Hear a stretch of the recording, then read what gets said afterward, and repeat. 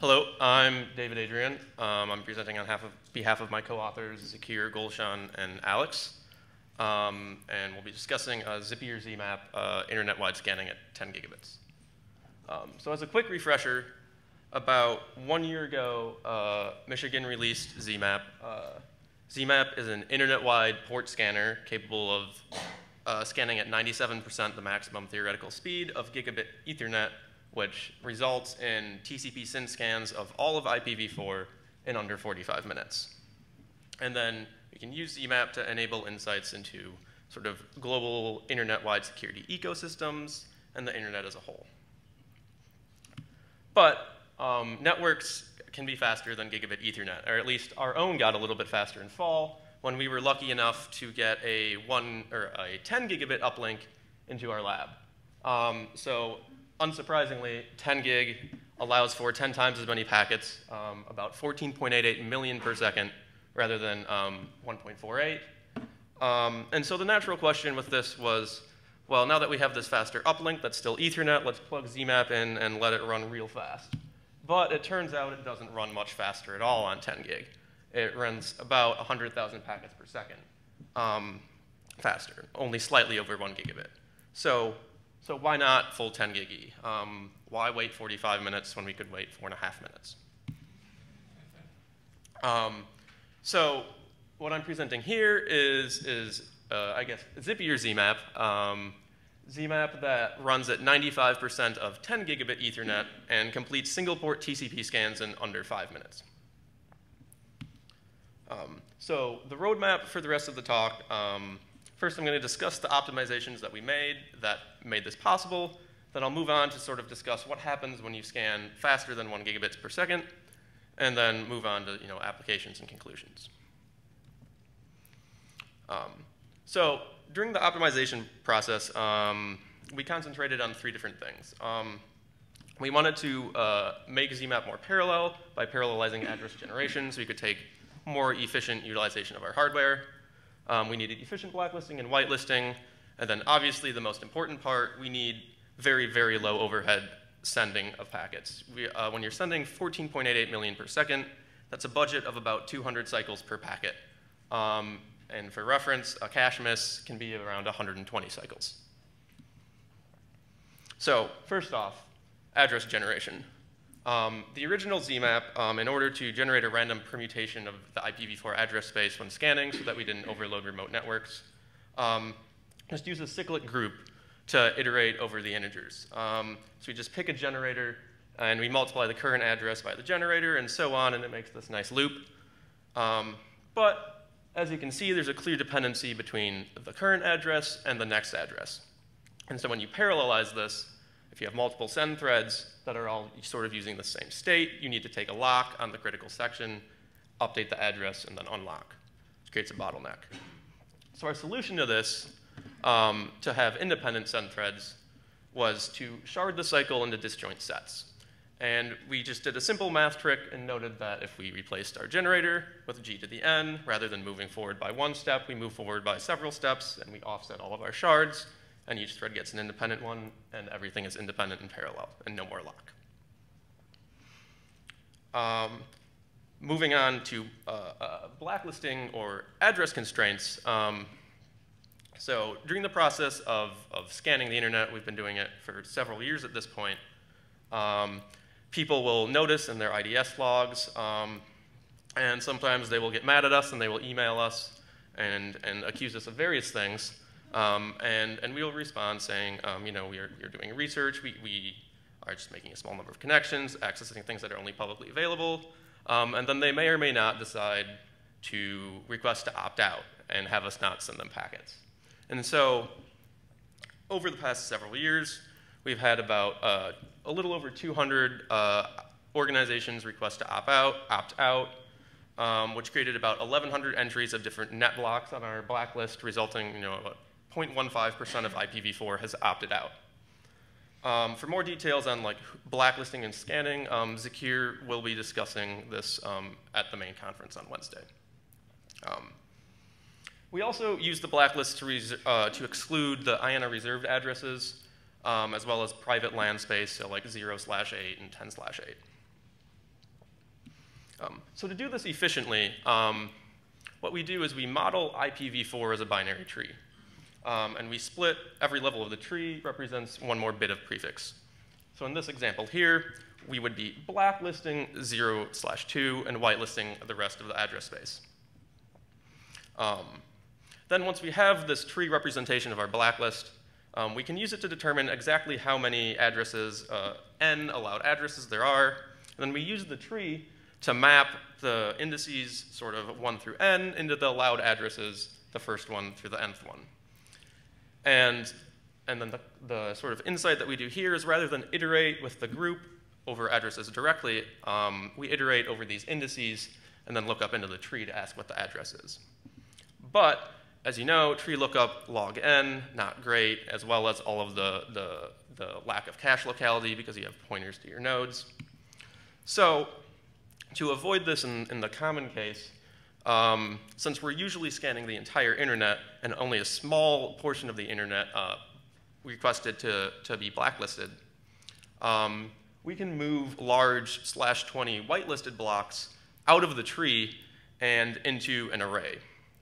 And then for the first however many addresses that exist in these /20 blocks, we can just look up into an array and see that they're whitelisted and we can avoid the tree.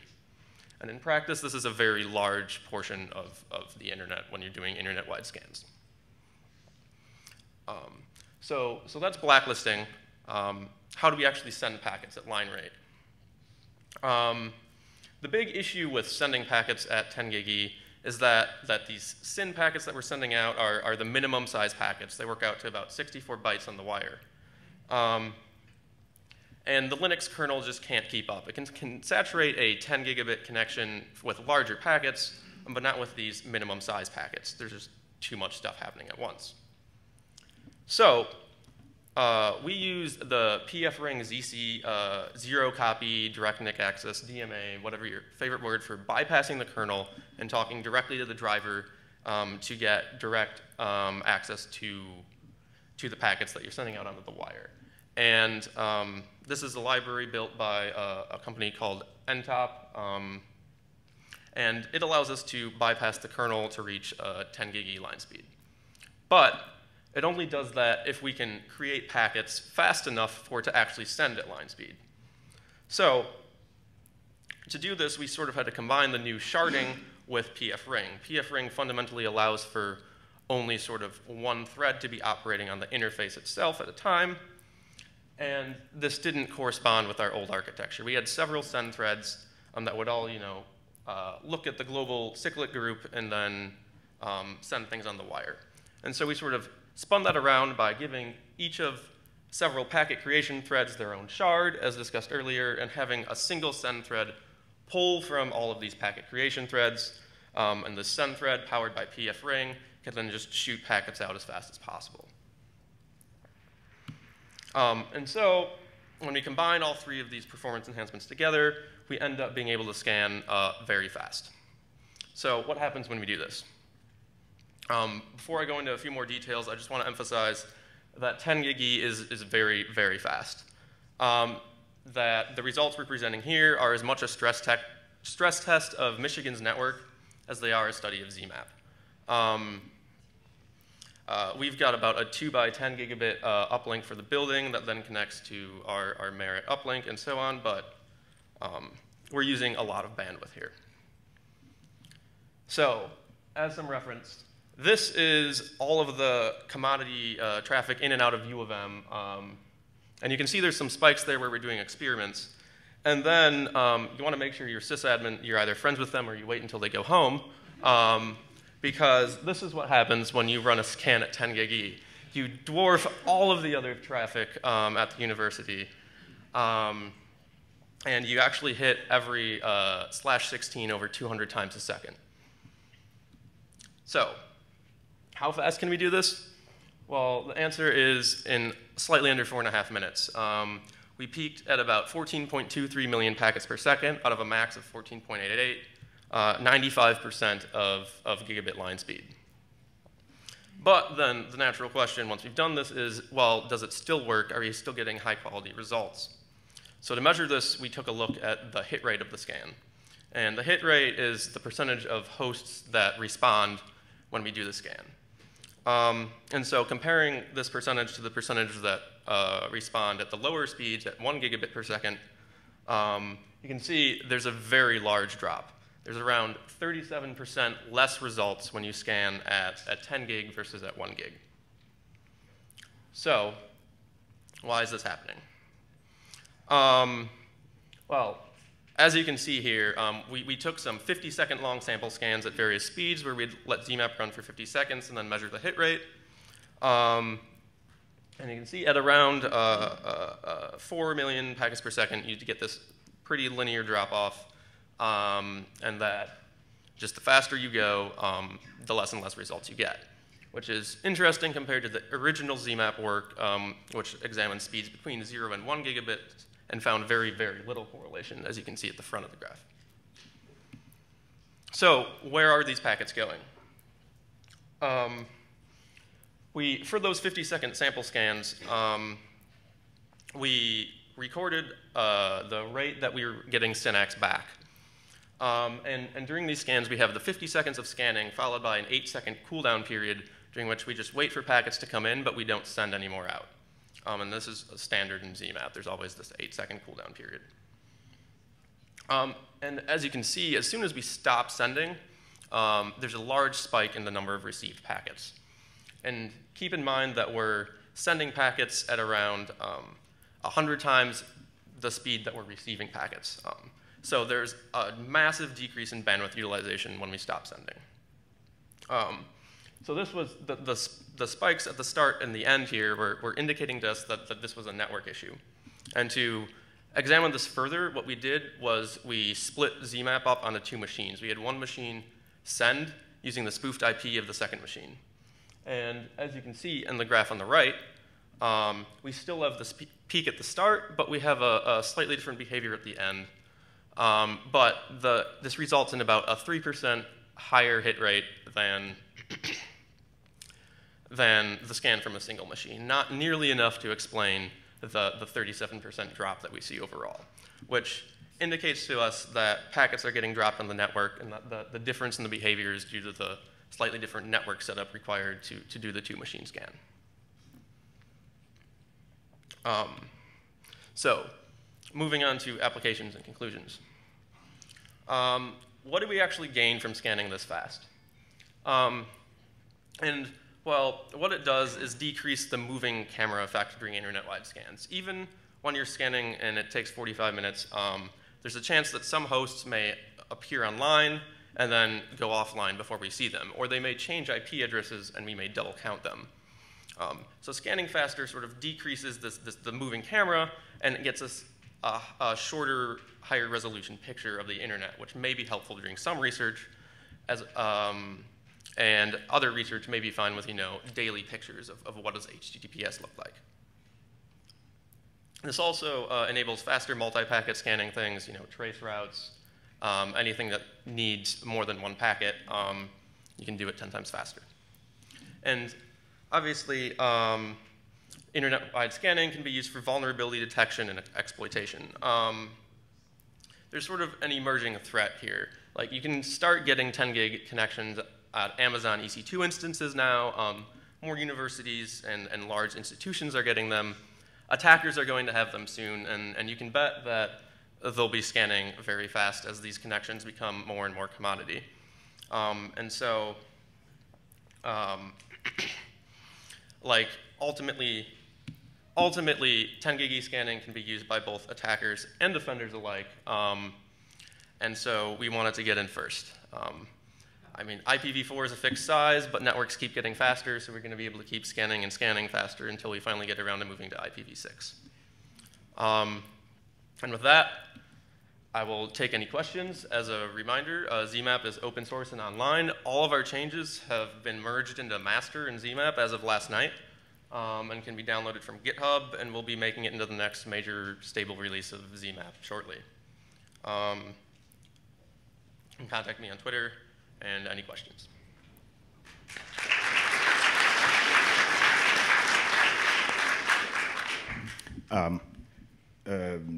one question, one comment. From your paper, I know that you haven't looked at our research called Port Bunny from a couple of years back. You should definitely do, because it explains your drop in hit rate, because you can actually measure which part in the network is actually eating your packets.